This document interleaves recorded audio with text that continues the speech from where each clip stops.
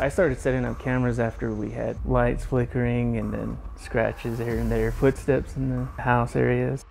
We've also picked up something on camera which looks like a ghost dog, wolf dog is what I call it.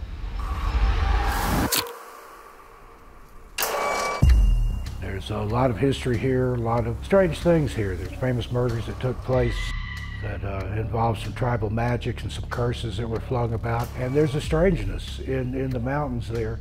Anywhere there's tribal lands, you're going to run into some things that you don't understand, that you're not meant to understand. It's a cursed patch of earth, and there's a lot of Native Americans that will not go out there at all. But by the time I got closer to where I would turn off, I was at least 75. Whatever it would sometimes run like a human and then like an animal. So the creature that I had seen did seem flesh and blood to me at that point in time in life.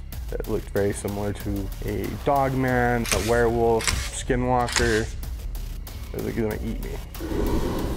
Like the person that you probably bumped into might have been a Skinwalker, might have been medicine man, might have been just a regular person. And how they turn into the animals by killing the person you love most. Who are they? What are they? How do they walk through the ethers? Why do you want to know?